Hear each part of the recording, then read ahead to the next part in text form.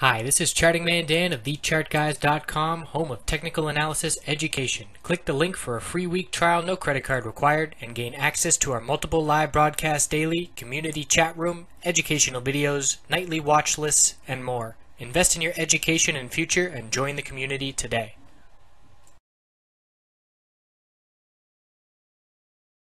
Hey everyone, checking in on natural gas daily, weekly, shorter term time frames, and we've got what looks like a bull flag on the daily, which is very healthy consolidation, decreasing volume, and normally on this pattern I would absolutely be looking for a bullish entry within the next 2 days.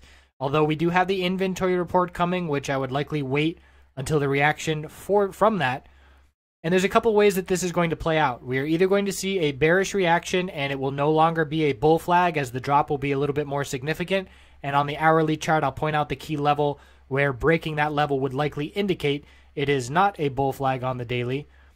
And also the weekly chart is rejecting from that key 200-week resistance. That was our target once $3 broke, hitting it right away, and now we're forming a bearish reversal candlestick rejecting from that level. So need to be cautious there. If it's a bullish reaction to earnings and we close about, let's say, 326 or better, there'll be a lack of an upper wick or a small enough upper wick that it will be confident enough to hold into next week and be looking for another test of that resistance at 331.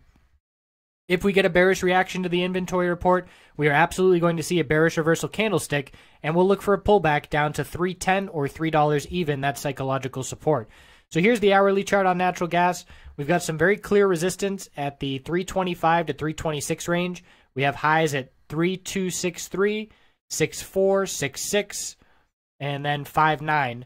So lower highs, and here's that level where if we break it, we're going to be looking at more significant pullback than just a bull flag, and that's 315.6. So let's look at it a little bit tighter on the 4-hour chart, because if we break that level, it is very clearly a break of this very clean stair-step higher bullish pattern, and we've started to see lower highs and lower lows.